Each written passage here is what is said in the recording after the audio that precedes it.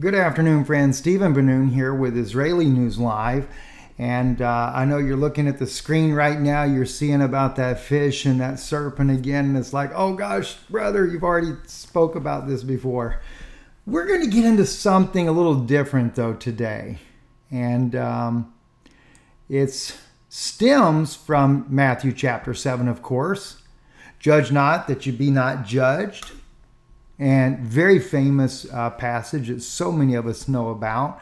And it's often used, especially for those that hate the condemnation that is often applied where people are trying to put you back under the law, things like that. So we're going to get into this today. We're going to be talking from the book of Luke, from Genesis, the fall in the garden, Galatians included there, where it speaks about the curse of the law and everyone that hangs upon a tree.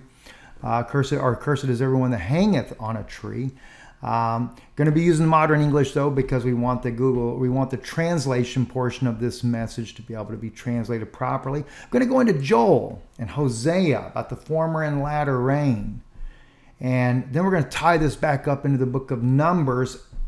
But you're going to discover something from Matthew chapter 7. An amazing chapter. An amazing insight that Jesus spoke 2,000 years ago that it's gone complete. It's just like I was blown away by it. And you're going to find out how well it all ties together. What does the judgment have to do with, for example, the serpent here and the fish? And what does that have to do with prophets that come in sheep's clothing, or you know, do men gather grapes and thorns under a fig or figs from a thistles? And what does that really have to do when we look here at the near the end there about the guy that builds his house upon the rock or the one that builds his house upon the sand? Well, there's some amazing insights that I am just in awe over, and I can't wait to share that with you. So we're going to do that here. We're going to get started as quickly as I can. First, real quick, just as a reminder, those that feel led in your heart to support the work we do, our website, you can always see it at the top of the screen, IsraeliNewsLive.org.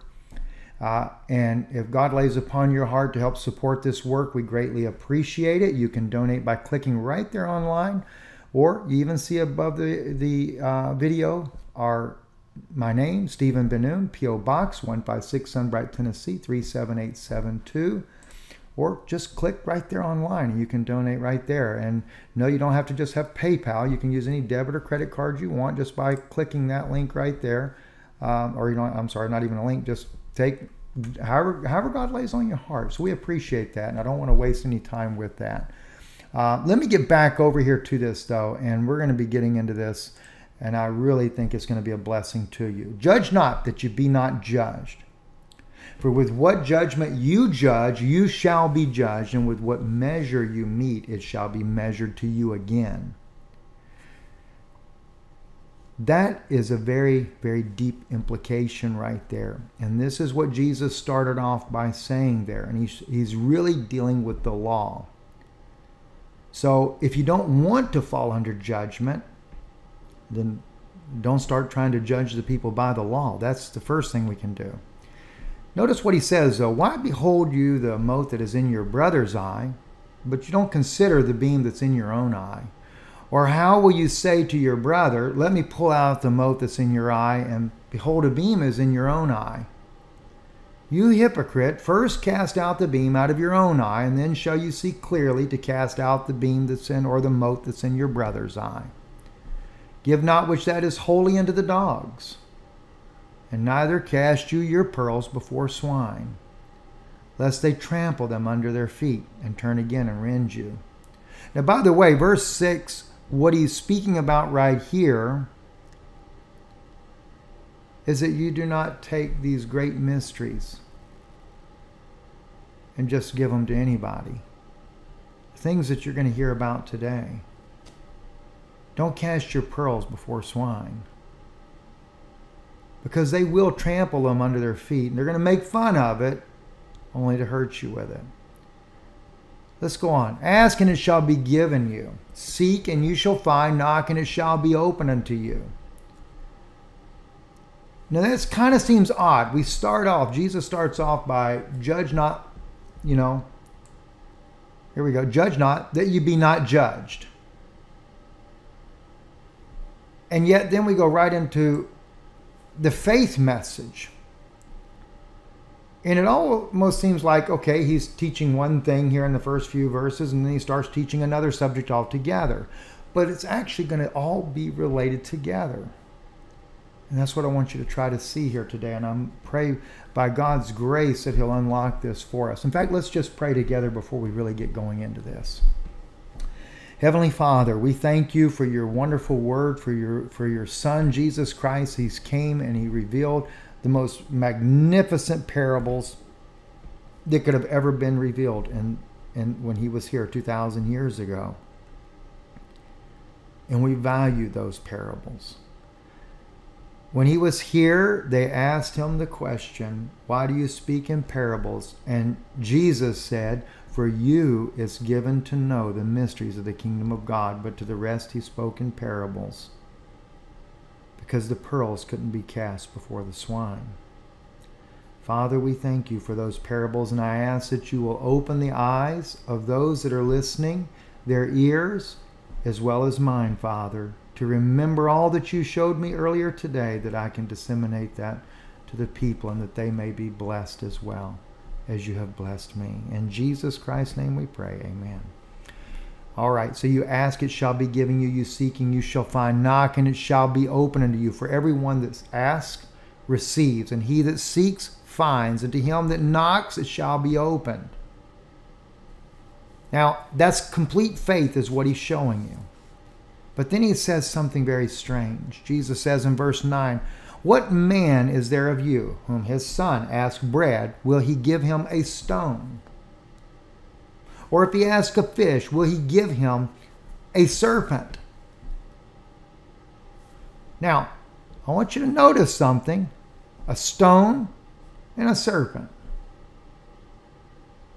But if you, because he talks about this later, in verse 11, he says, you being evil know how to give good gifts unto your children, how much more shall your Father, which is in heaven, give good things to them that ask him?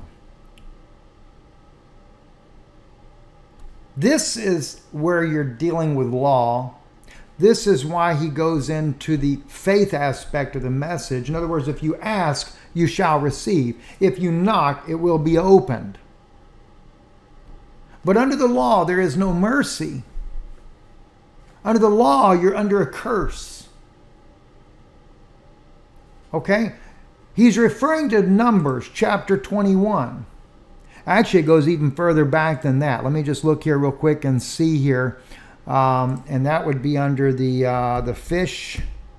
If we just type in the word fish there, go to the book of Numbers where he speaks about that. Let me just see if I can find that real quick. Maybe, let's see, here we go, Numbers 11:5. Yeah, Numbers 11:5, right? We remember the fish which we did eat in Egypt freely, the cucumbers and the melons and the leeks and the onions, the garlic.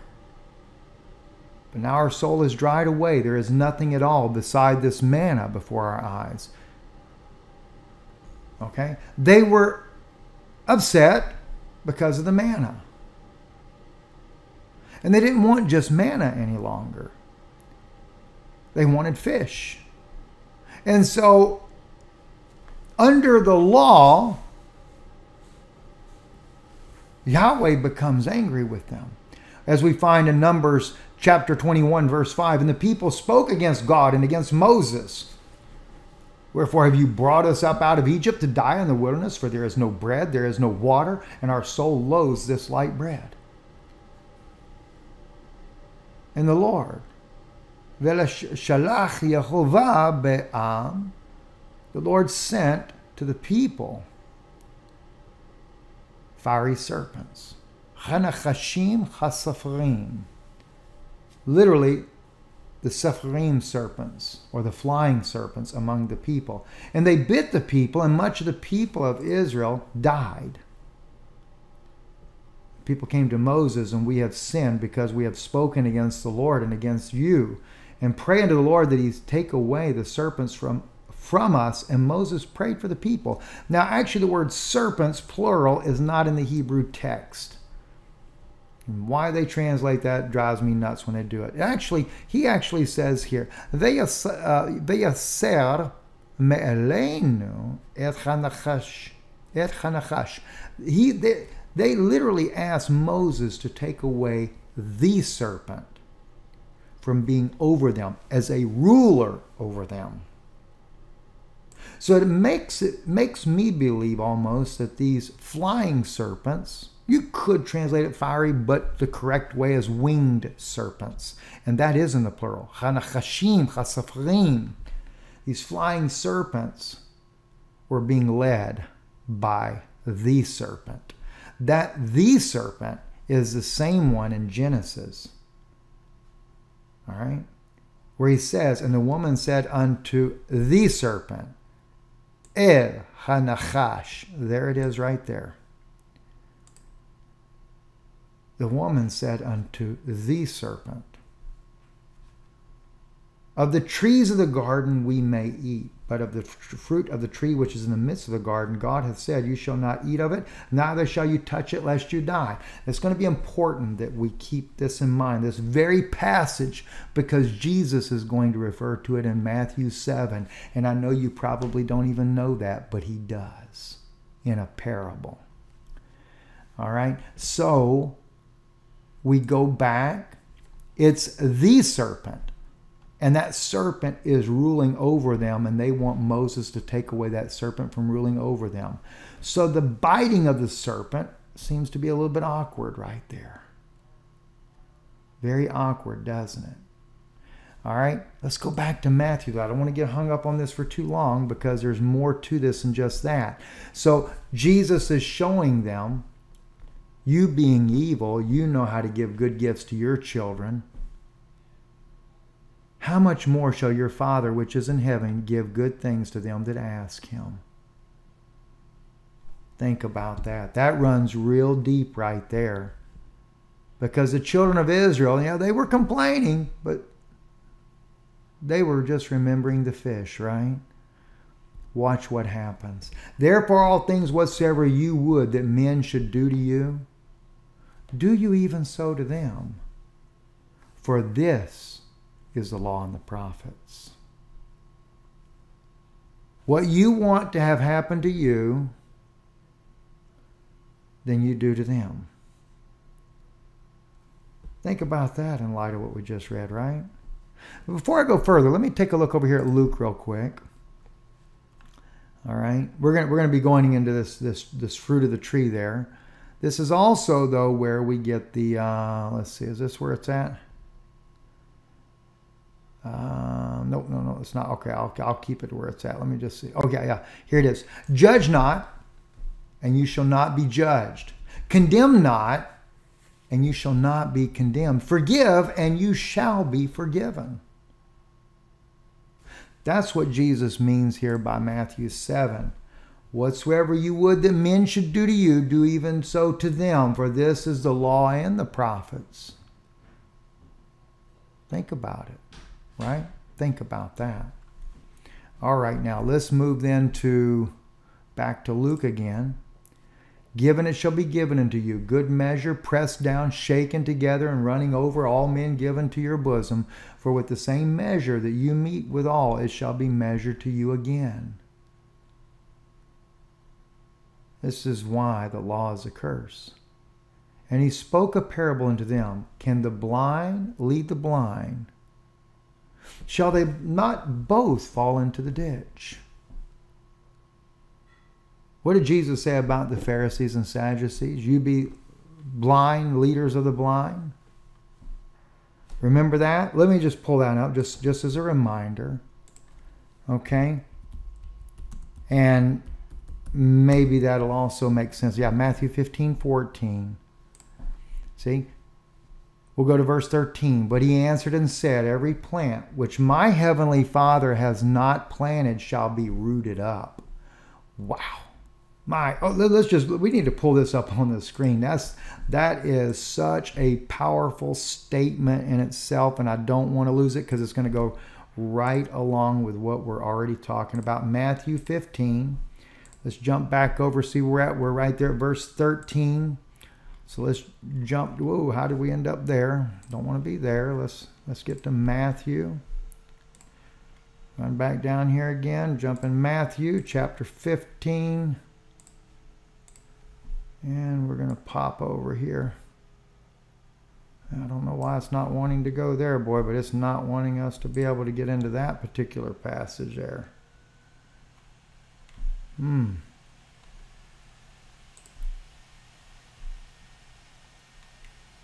Now we got into it. Great. Thank you, Father. Wow. Oh, this was a beautiful one too. But in vain they do worship me, teaching for doctrines the commandments of men. Let's back up to verse 7. You hypocrites, well did Isaiah prophesy of you, saying, this people draw nigh unto me with their mouth, and honoreth me with their lips, but their heart is far from me. But in vain do they worship me, teaching for doctrines the commandments of men. That's exactly what the Pharisees did then as well as they do now. They're teaching Talmudic doctrines. Even, and Jesus, when he's talking about it, he says things like, you've heard it said of them of old time, an eye for an eye and a tooth for a tooth. But I say unto you, if your brother compels you to go with him a mile, go with him twain. If he takes your coat, give him your cloak also. So he says, you teach for doctrines the commandments of men. And he called the multitude and said unto them, hear and understand. Not that which goes into the mouth defiles a man, but that which comes out of the mouth, this defiles a man. Then came his disciples and said unto him, know you that the Pharisees were offended after they heard this saying? But he answered and said, every plant which my heavenly Father has not planted shall be rooted up. Hold that one in your mind right there, okay? That one you need to remember too. Let them alone. They be blind, leaders of the blind. If the blind lead the blind, both shall fall in the ditch. So when they try to tell you that you need to be up underneath these rabbis of Israel and stuff today, remember, they are the children of the Pharisees. And any messianic teacher that would teach such lies as that. Like, for example, my wife was just playing a video of Yitzhak Shapira. And he was saying in his very video, based on Gematria, that the word Nachash, which is serpent, and Mashiach, which is Messiah, or anointed, are the same numeric value. And I'm like, you have got to be kidding me. He's going to go there, he's going to play number games with the Word of God. So he puts them equal, the serpent and the Messiah. As it says, if they be blind, leaders of the blind, if the blind lead the blind, both shall fall in the ditch. And that's exactly what's happening. All right? Sorry to be diverted on that, friends. Anyway. So we go on and we continue to read here. Enter you into the straight gate, for wide is the gate and broad is the way that leads to destruction, and many there be which go thereat. Because straight is the gate, and narrow is the way which leads unto life, and few there be that find it. Remember the tree of life and the tree of knowledge of good and evil in the garden. Beware of false prophets, which come to you in sheep's clothing, but inwardly they are ravening wolves. You shall know them by their fruits. Do men gather grapes of thorns or figs of thistles? No, you don't. Even so, every good tree brings forth good fruit, but a corrupt tree brings forth evil fruit. Now, again, remember, we're looking at judge not, lest that you be not judged, right? We're talking about the law. Now we're talking about two different trees. What is he referring to? He's referring back over here to Genesis. Remember where the argument comes down? But of the fruit of the tree which is in the midst of the garden, God has said, you shall not eat of it, neither shall you touch it, lest you die. And the serpent said unto the woman, you shall not surely die, for God doth know that in the day you eat thereof, then your eyes shall be open, and you shall be as God, knowing good and evil. Right? Your eyes will be open. No, if the blind lead the blind, right? And when the woman saw the tree was good for food, and that it was a delight to the eyes, that the tree was to be desired to make one wise, she took of the fruit thereof, and did eat, and she gave also unto her husband with her, and he did eat. The eyes of them both were opened, and they knew they were naked, and they sewed fig leaves together, and made themselves girdles. And they heard the voice of the Lord God walking in the garden toward the cool of the day, and the man and his wife hid themselves from the presence of the Lord God amongst the trees of the garden. And the Lord God called unto the man and said unto him, where are you? He said, I heard your voice in the garden, and I was afraid, because I was naked, and I hid myself. Notice what God said. Who told you that you was naked? Have you eaten of the tree wherefore I commanded you should not eat? And the man said, the woman you gave to be with me, she gave me of the tree, and I did eat. And the Lord God said unto the woman, that you have done. And the woman said, what is this that you have done? And the woman said, the serpent beguiled me, and I did eat. The Lord God said unto the serpent, because you have done this, hold this close now, cursed are you from among all cattle, from among all the beasts, from the field, and upon your belly shall you go, and dust shall you eat all the days of your life. I will put enmity between you and the woman, between your seed and her seed. They put on there they, but it actually says he, in the Hebrew right there. Who? He, Yashufecha Rosh. He shall bruise your head, and you shall bruise their heel. I want you to hold that one there too. Right? Let's jump back over here then and continue on. So when it speaks here, even every good tree brings forth good fruit, but every corrupt tree brings forth evil fruit. That refers right back to the Genesis account. The tree of life, which Christ was that tree of life. He was the Eitz Chaim. But the tree of knowledge of good and evil, the Eitz Yodea Ve'Ra'ah, was the tree that the serpent was on. Remember that little image they often show? Well, that's the Kabbalah tree, but this one here, serpent hanging up in the tree there, Eve eating an apple. There's your imagery for it. And of course, as I said, they glorified in Kabbalah circles there, the Sephirot tree there. There you go right there. That's them glorifying. I'll blow it up so you can see that a little bit better there with their serpent in the Kabbalah tree. So if you want to do Kabbalah, there you go. You're going right into the tree that the Pharisees use. Every tree that brings not forth good fruit is hewn down and cast into the fire. So you know what's going to happen to that tree. All right? Wherefore by their fruits you shall know them. Not every one that says unto me, Lord, Lord, shall enter into the kingdom of heaven, but he that does the will of my Father which is in heaven. Many will say to me in that day, Lord, Lord, have we not prophesied in your name? And in your name have cast out devils, and in your name done many wonderful works? And then I'll profess unto them, I never knew you. Depart from me, you that work iniquity. Therefore, whosoever hears these sayings of mine and does them, I will liken to him unto a wise man which built his house upon a rock. Think about it. Now, Christ Jesus is that rock, right? We know that. Paul even says that. He was that rock. So your house, your spiritual house, is to be built on Christ. And then the fruit that comes from the tree of life will breathe in you his Holy Spirit. Remember what happens later on that there? Actually back when God first creates Adam, and that's in chapter 2, I believe it is. You know, he breathes into his nostrils the breath of life, and man became a living soul. Ipak bepa'av nishmat chayim, ve'yahi ha'adam lenefesh chaya. That man becomes a living soul, but he breathed into him the life, plural, from the tree of life. Therefore, the fruit of the tree of life, which was life, is what he become.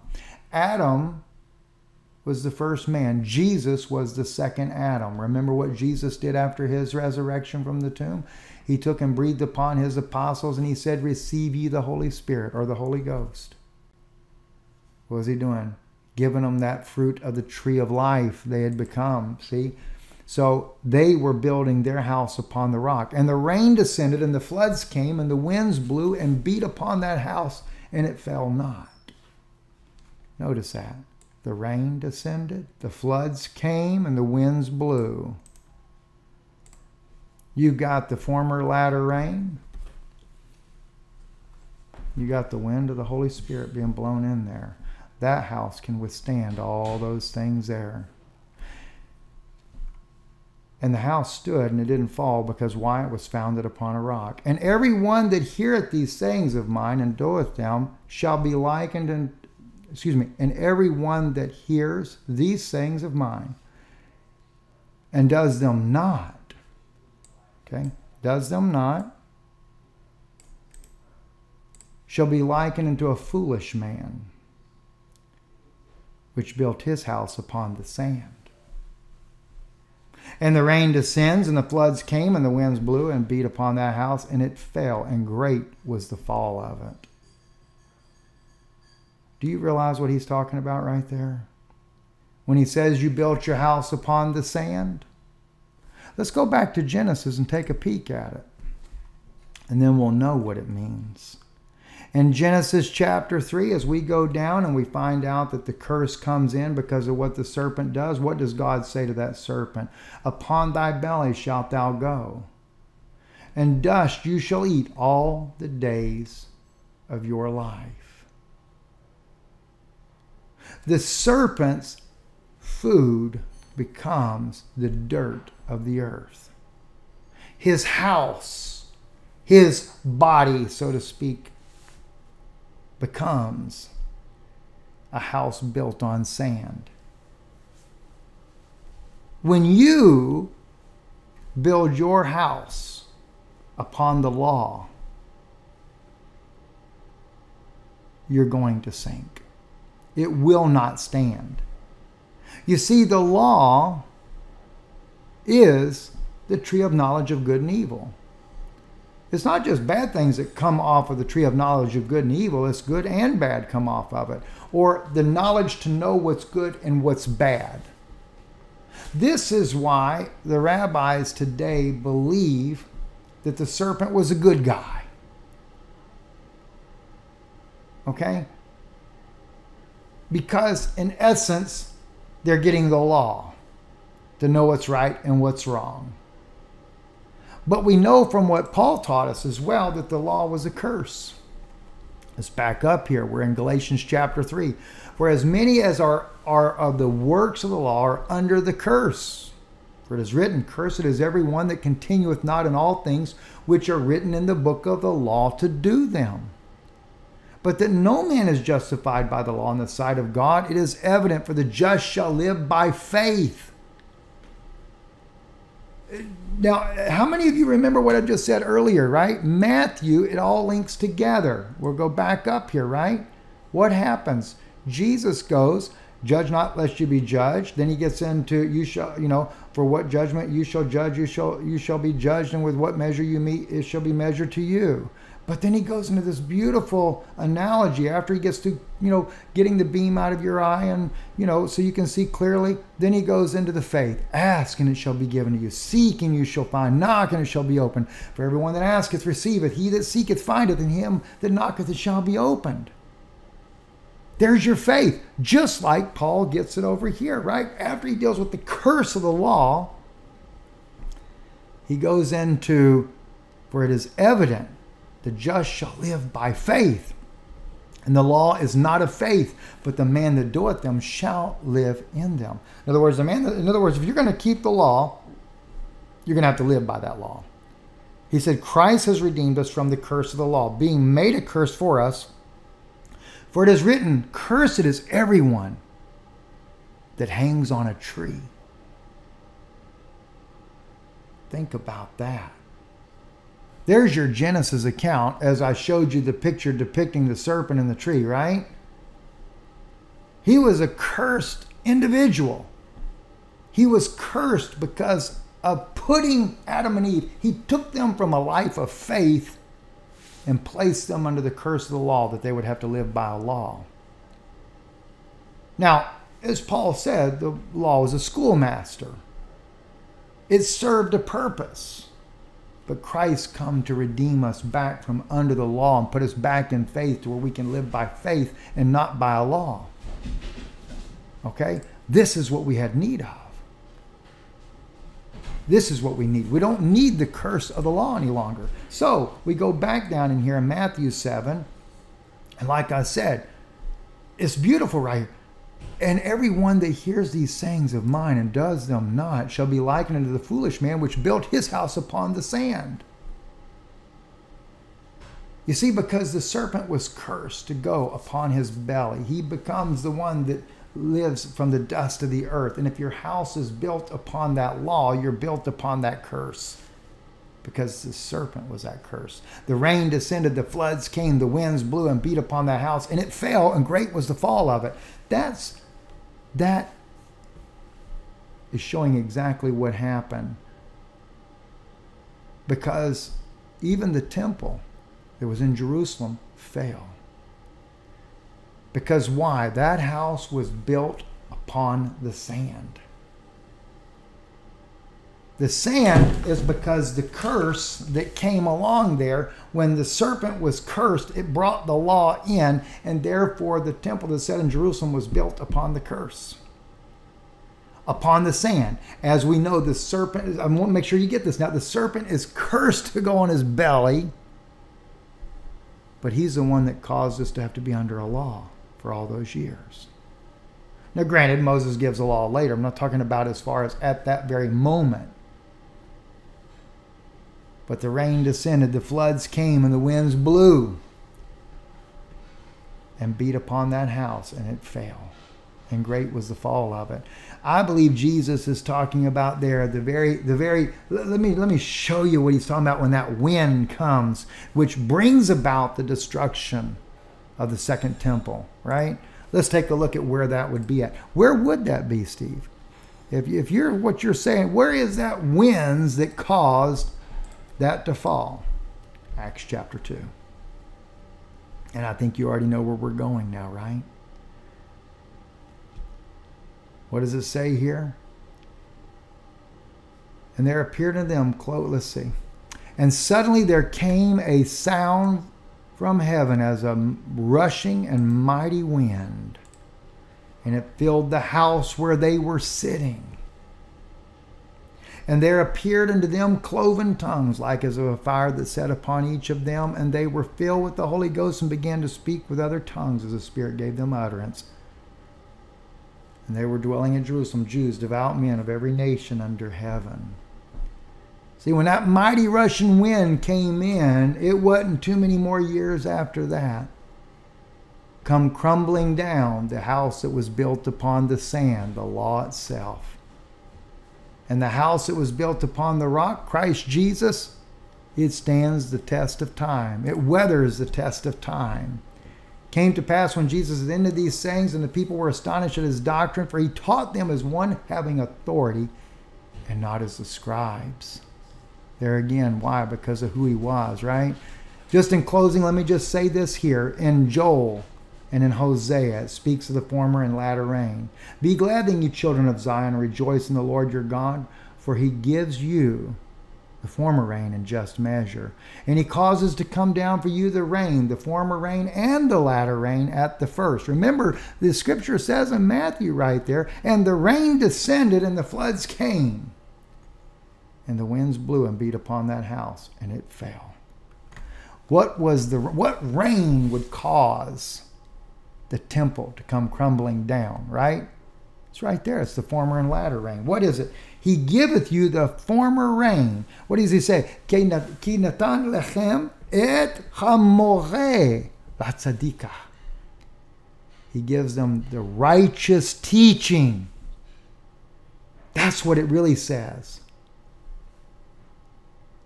Ve'yoreh lechem geshem moreh u'melakosh bereshon.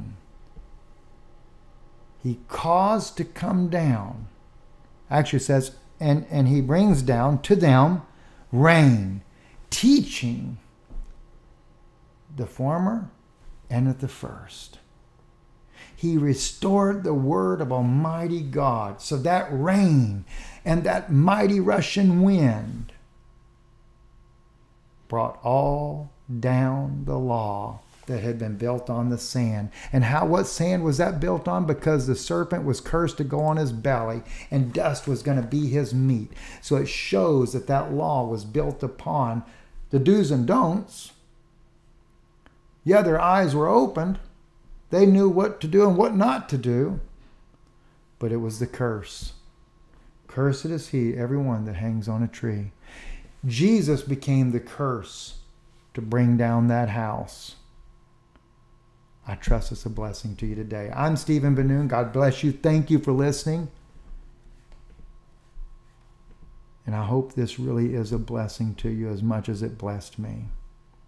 Thank you, and God bless you. Again, don't forget, if God lays upon your heart and you want to be a part of help us with the ministry here, you can do so just by visiting our website. Only thing I have it up here now, but I'll just throw it back up here real quick again, IsraeliNewsLive.org. And you can donate online or via our mailing address there. Thank you, and blessings to you all.